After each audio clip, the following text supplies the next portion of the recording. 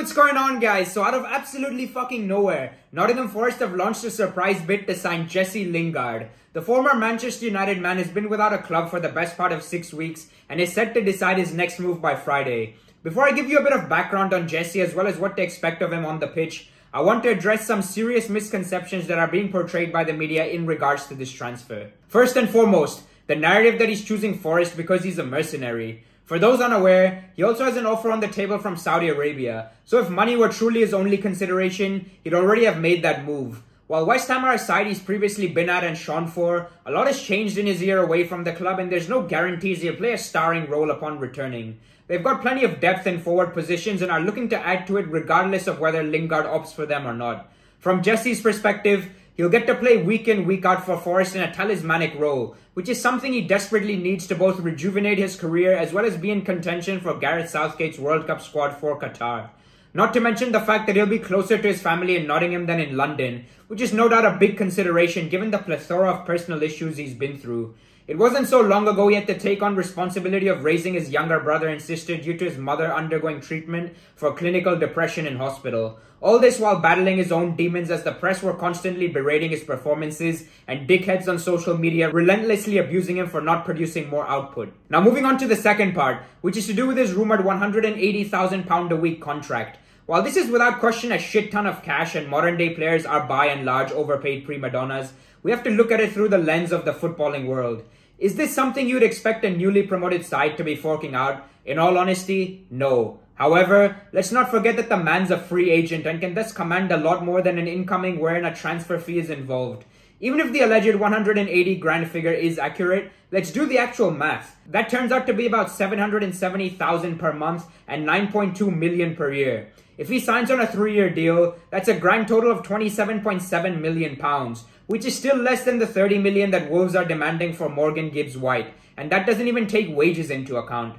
The former is someone who's had experience of representing England in the World Cup and Manchester United in the Champions League, while the latter is a talented youngster who showcased one exceptional season at championship level. When you put things into context, it's not quite as ludicrous as the media would have you believe. In terms of Jesse himself, I've got really mixed feelings about the bloke. On the one hand, Man United proper fucked him over last season. Despite only having a year left on his contract in the summer of 2021, they asked for a fee in the region of 25 to 30 million pounds, which no one in their right mind would be willing to pay, knowing full well he could be gotten on a free in 10 months. Then, Ole Gunnar Solskjaer made it clear both publicly and privately that Lingard would have a big role to play going forward since he decided to stay, only to give him minutes very sparingly. Frustrated by this, Lingard tried to head to Newcastle in January on loan in order to get more game time, but United rejected the offer and insisted he could only join them on a permanent basis, and that too for an exorbitant fee given their new cash-rich owners. As they fell away, West Ham and Tottenham made inquiries which were rebuffed due to boardroom fears of strengthening a potential rival in the top 6 race. So the club neither let him play nor leave, which sums up the circus it has become post-Sir Alex. However, the entitlement Lingard showcased after this ordeal has more or less ruined his legacy at Old Trafford. People bang on about his dancing on TikTok and all that jazz, but I couldn't give a toss about any of that, quite frankly. It's not my cup of tea, but he's free to do as he pleases in his own time as long as it's not against the law. What does bother me, however, is him leaking confidential information in the dressing room to the media, which played a major role in creating a toxic environment around the club, with infighting and high school level drama taking place that gave the press an endless supply of ammunition. Not that it was needed, with the shit on a stick performances being served up twice a week. While Lingard had long been the suspected culprit, Paul Scholes confirmed it on live television when he bizarrely decided to divulge their private conversation for all to see.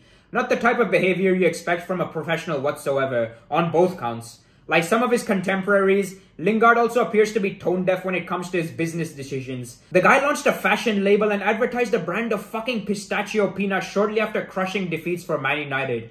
I'm all for players having a life outside the game and trying to create a steady flow of income for themselves and their family post-retirement, but there's a time and place. Lingard's entitlement also reared its ugly head for one last time in the final home game of the season. Interim manager Ralf Rangnick left him out of the squad because Jesse asked for time off and didn't train for a few weeks. In retaliation, he got his brother to log on to Instagram and lambast the club for not giving him a send-off.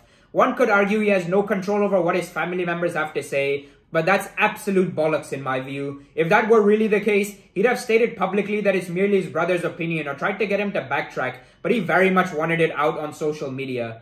The likes of Rio Ferdinand and Patrice Evra were shown the door without properly saying goodbye, yet this fella who hasn't done half as much as the pair of them did for the club wants hugs and kisses from the fan base. Absolute piss take. Overall, however, he didn't appear to have any issues off the pitch at any of the previous clubs he's been at, so I'll give him the benefit of the doubt. In fact, former teammates often only had good things to say about him. That being said, Steve Cooper and the rest of the coaching staff will have to carefully manage his ego. Keep him happy and you have a player who will run through a brick wall for you on the pitch and be a positive influence off it. Conversely, rub him up the wrong way and he'll try and burn the motherfucking house down. Cheers for tuning in, folks. I'll make a separate video breaking down everything he'll offer tactically and purely focus on his footballing abilities if and when he does sign. But I wanted to give you a flavor of everything that's gone on behind the scenes, as well as explain why you should ignore the negative spin the media are attempting to put on this. I can see Lewis O'Brien's officially signed, so I'll make sure to record content in terms of what he has to offer early tomorrow morning. Jesse Lingard's clearly a bit like Marmite. He completely splits opinion, but whether you like him or loathe him, there is an absolutely wonderful footballer in there on his day. I look forward to hearing your thoughts in the comments down below and hope you've had a good one. Peace.